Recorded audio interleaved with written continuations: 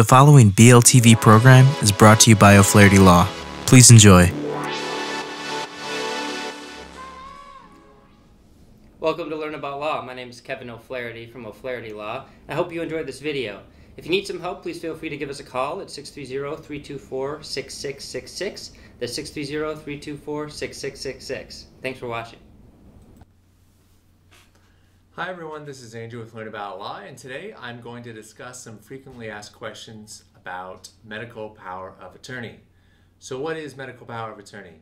It is a legal instrument that designates one or more individuals the power to make decisions for you if you are incapacitated or deemed mentally or physically unable to make the decision. Medical power of attorney can cover all types of medical care, including psychological, surgical, whether you go to a nursing home, etc. Or you can choose a specific situation or specific situations and decisions that you would like to give your representative power over. Your particular situation will dictate how you want to handle your medical power of attorney. So how is medical power of attorney different from a living will? You can think of a living will as your specific directive on something. Let's say you know for sure you don't want to be kept on life support. This can be put in writing in your living will and will supersede any decisions that your medical power of attorney can make.